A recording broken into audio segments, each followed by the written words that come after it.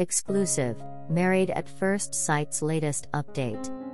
Upcoming season ruined as producers are forced to scrap gay couple after runaway groom gets cold feet and flees the country. Hey there, I'm Isabel, welcome to my channel. Please hit the subscribe button, and give this video a thumbs up.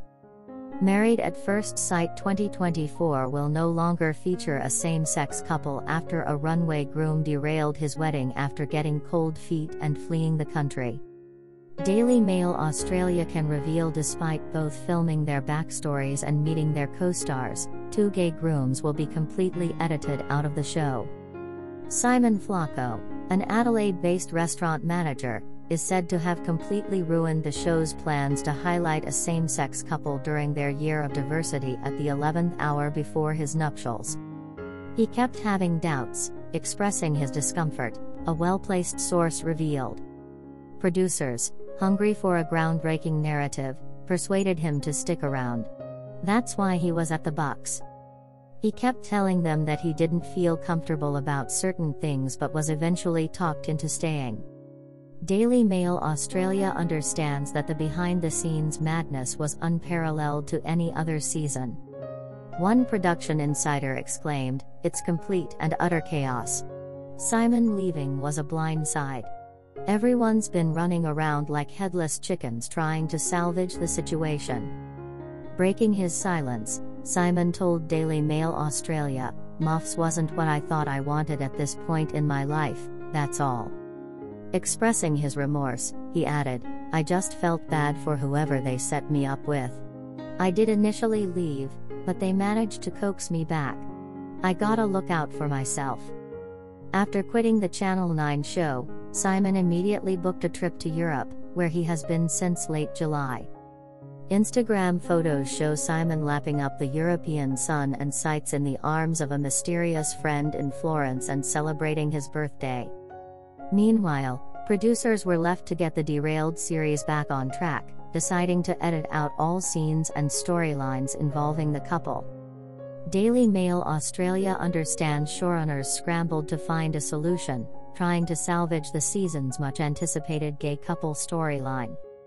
This led them to consider introducing a standby partner for Michael, who was photographed crashing the Hens' Night on July 18. After the whole runaway groom incident, the production team was in crisis mode.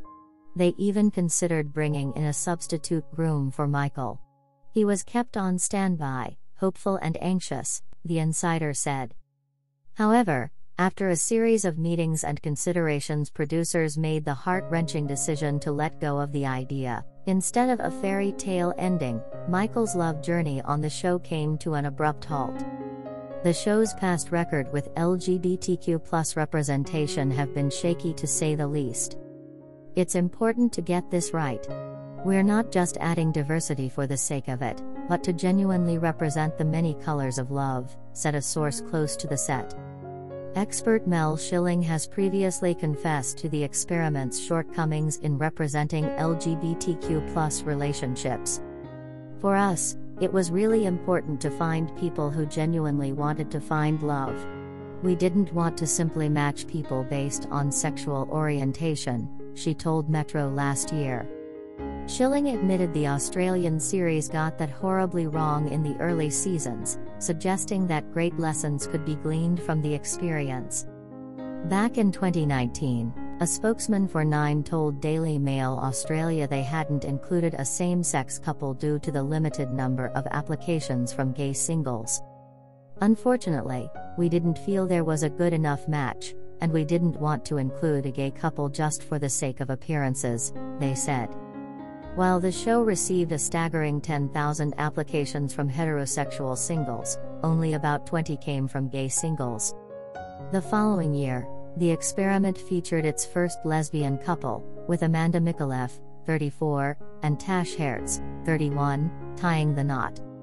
In 2016, Muffs Australia welcomed its first gay couple, Craig Roach and Andy John, which didn't go as planned. Thanks for watching these videos. Please hit the subscribe button and give this video a thumbs up.